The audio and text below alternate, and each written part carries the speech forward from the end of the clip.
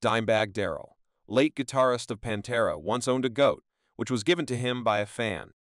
He even dyed its beard pink like he once had.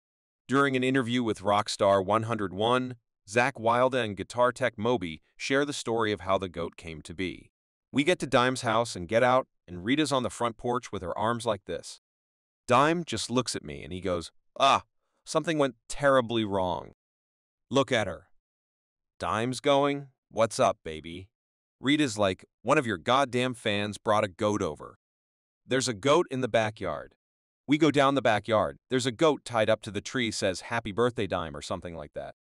So Dime is like, "Oh, man, that's awesome. Let's go to Walgreens."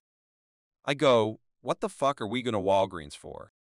He goes, "I want to get some dye and dye his beard pink like mine."